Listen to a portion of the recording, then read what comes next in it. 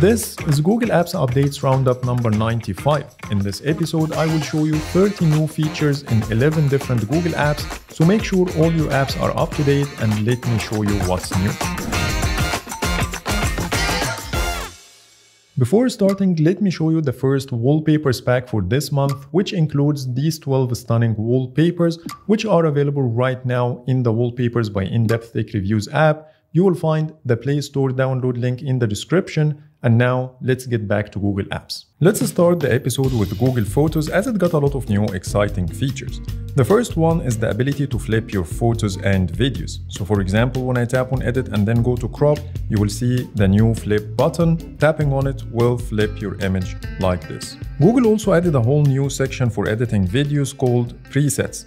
When you go inside, you will see multiple options to choose from. The first one is called Basic Cut. When you tap on it, you will see here, it says trimming to key moment.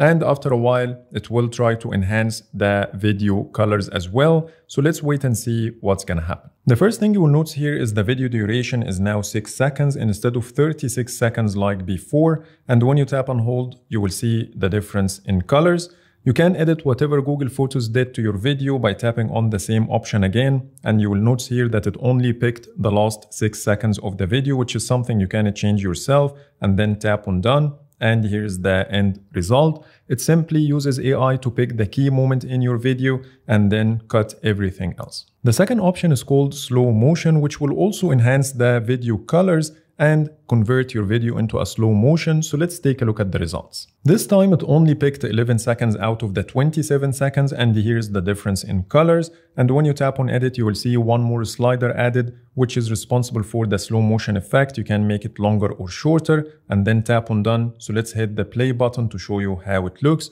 In my opinion, the quality is very low, and when I did the same on my S24 Ultra, it gave me much better results. So let me show you a quick side-by-side comparison. So on the left, I have the Pixel 8 Pro running Google Photos, and here I have the S24 Ultra. So let's hit the play button on both at the same time.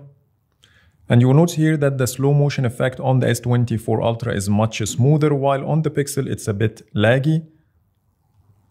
So I definitely prefer it on the S24 Ultra. The main difference between the two is Samsung generates extra frames while creating a slow motion video to become smoother, while in Google Photos, it uses the original frame rate of the video, which in this case, it's only 30 frames per second, which is not good enough for a slow motion video. The third option we have under presets is called Zoom. So let me show you what it does. It will automatically zoom in and out in a very smooth way, which I really like, and this is how it looks, and you still can do the same edits as I showed you earlier. And the last one we have is called Track, and this one will follow the subject in the frame. So I tried to move in front of the camera to show you how it works. So it follows me wherever I go, and it looks really, really nice. This preset is my favorite for sure. But when you tap on edit, you don't have the ability to adjust the effect. You can only trim the video. And in some cases, if there is no specific subject in the frame, you will get this message at the bottom. It says track works best on videos with a single person that's farther away. The third feature I got is the new advanced search. This is not related to Ask Photos that Google announced in the I/O event, but it's a little bit more advanced than the normal search. It says here, try describing what you want, say things like colorful sunsets or Alice and me laughing. So I gave it a couple of examples and it doesn't always work as expected. So for example, when I give it this command, it says here, me wearing a Tommy t-shirt. It got a lot of correct results, but it also messed up a lot of them at the same time. So it doesn't always give you the accurate results you are hoping for. And sometimes it doesn't work at all, like in this case. And when I ask it for a plate number, it starts with 5. None of the pictures I got has the number 5 in it. So it doesn't always work as expected, and I'm eagerly waiting to check Ask Photos and see how it works. And the last change, when I play a video recorded using Video Boost on the 8 Pro or the 9 Pro XL and then swipe up, I see this new export option. Tapping on it will allow you to export the video in HEVC or AVC formats, and when you hit export, it will show you a notification with the progress, and once done, you will find it in your gallery. The next app we have is YouTube Music, and here I'm gonna show you 3 new features. The first one is the new speed dial section that replaces listen again. This one has a grid of 3 by 3 in each page, and it has multiple pages that you can scroll through, but previously we used to have a 2 lines carousel. And when you play anything from your speed dial, either it's a playlist or a song, you will see this white box around the item like this. The second change is YouTube Music on the web now sync the queue from your phone. So for example, if you are playing music and this is your queue, once you open the website, you will find the same exact songs ready to play. But keep in mind it's only one-way sync from your phone to the web, but not the other way around. Now let's talk about Google Chrome, and here I'm gonna show you 2 new changes. The first one is related to the Android system web view, which is responsible for viewing web pages outside Google Chrome. Now you have the ability to access your Chrome history directly from the ellipses at the top right corner. The second change is in the desktop version. Now you can access Circle to Search by clicking on the address bar, and you will find Google Lens chip at the very end. When you click on it, it will give you a floating selector, so you can click and drag to select whatever you see on the screen. Once done, you will see the search results on the right side, in addition to the ability to add more keywords to your search to make it more relevant. And lastly, you can pin Circle to Search to your toolbar by clicking on the pin button. The next app we have is Google Messages, and here I'm gonna show you 3 new changes. The first one is the redesigned Gemini button. Now it's much smaller than before. The second change, when you open Gemini, you will see 2 new carousels with some suggestions to start your conversation. So for example, draft a message, surprise party, would you rather, and so on and so forth. And lastly, the ability to edit text messages is finally here. So for example, when you send a message and then tap and hold on it, you will see an edit button at the top. Tapping on it will allow you to change it like this and hit the tick sign, and it will be resent. Keep in mind, you have only 15 minutes to edit your messages. The next app we have is Gemini, which got a new interesting change. Even if you are not a Google One subscriber, you still can access Gemini Live.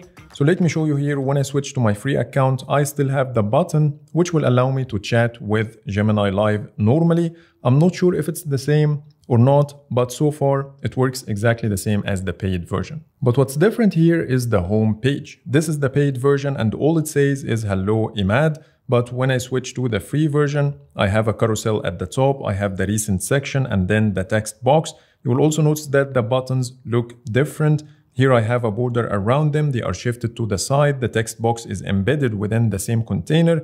And here I have a plus button that will allow me to upload a file, upload from gallery or upload from Drive, but I don't have these options in the free version. Another feature Google pushed to advanced business and enterprise users is the ability to create your own gems. This feature will allow you to customize Gemini to create your own AI expert on any topic you want. So let me show you how it works. When you go to the profile menu, you will see a new item called Gem Manager. When you go inside, you will see some pre-created gems, one for brainstorming, one for career guide, coding partner, learning coach, and writing editor. And the ones you create your own will be available under the Your Gems tab. And to create your own, you have to visit the website because it's not available in the app just yet. And when you tap on the link, it will take you to a page where you can see the editor. Here you can give your gem a name and give it the instructions to make it tailored to your own needs. And once done, you have the ability to preview it, and it will automatically synchronize to your app. Google also updated the image generation model, which is called Imagen 3. This one should give you enhanced image quality, better text generation, lifelike visuals, and diverse styles. It's only available for advanced business and enterprise users, and I need more time to test these new changes and keep you updated in my future videos. Gemini also got new extensions. The first one is the Google Workspace, which includes Gmail, Calendar, Docs, Drive, Keep, and Tasks, which will help you find, summarize, and get quick info from your content in these apps, in addition to the OpenStax extension. The next app we have is Google Maps, and it got some minor tweaks. The first one, when you tap on the search bar, now you can access all your saved locations directly from the carousel at the top, and we got this new blue dot next to the current location, which didn't exist before. On Android Auto, we got a quick shortcut to add a stop, which you can find over here. Then you tap on add a stop. scroll down, and then choose your destination. Next, we have Google Wallet, and there are a lot of new changes. Starting with Wear OS, now you have the ability to archive passes directly from your watch. When you tap on any of them and scroll all the way down, you will see the archive option. Tapping on it will move this pass to the archive, which you can also access on your watch by scrolling all the way down, and you will see a new option here called Archived Passes. Tapping on it will show you the pass, and when you scroll all the way down, you can unarchive it as well. On top of this, the grouped and unscannable passes will appear on your Wear OS, and if you have a group, when you tap on it, the passes will be available in a carousel to scroll through them, but I don't have any examples to show you. The wallet.google.com website is now available in 43 more countries, which will allow you to manage your Google Wallet on the web, and here's the list of countries if you want to check it yourself. And also, Google Wallet is now available in 13 more countries as shown now on the screen. Lastly, the train tickets that appear in Gmail as confirmation emails will now show up in Google Wallet. This joins loyalty cards, movie tickets, and boarding passes. Now let's talk about the Pixel Buds, and there are some new changes. The first one is the ability to set cleaning reminders for your headphones and the charging case. And I got this notification recently saying occasionally cleaning your Pixel Buds improves audio quality and the charging. Turn on quarterly notifications on this device to help you remember when and how to clean your buds. And if you want to access this feature, you need to go to your Pixel Buds settings and then go to more settings and then notifications, and you will see a new toggle over here called Clean Your Buds Reminder.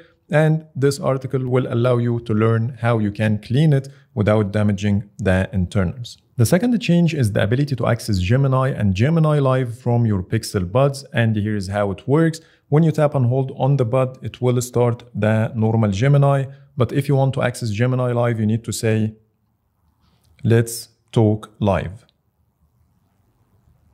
And this is how it works. And the last change, when you go to your Pixel Buds settings and then Digital Assistant, you will see a new option here called Only Require One Unlock. Unlock your connected device while wearing your AirPods or headphones, then talk to your digital assistant without unlocking again. Resets if you remove your earbuds or headphones. So if you want to activate this feature, you have a toggle inside. Now let's talk about the apps that only got one new change. The first one is the Google app, and now you have the ability to add the song search tile to your quick settings, and once you tap on it, it will immediately start the hum to search feature. Next, the live captions window got a complete revamp.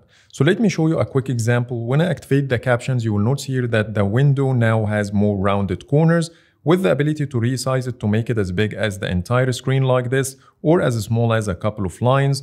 Then all other settings are now located in a separate container that floats underneath the main one. From here you can add more languages, you can change the style, or tap the ellipsis to activate the Translate Captions option. And lastly, the Google menu under your Android settings got Material You redesign. The two tabs at the top are now separated in their own rounded rectangles. You can see more information about your backup, and you can manage it from here as well. When you go to all services, each section now has its own container with a header at the top, instead of having a list of options stacking on top of each other. So that's pretty much it for today. These are all the new changes I wanted to show you in Google Apps. Please reach me out on social media if you spotted any new change to include in my future episodes. But for now, thanks so much for watching, and see you in the next video.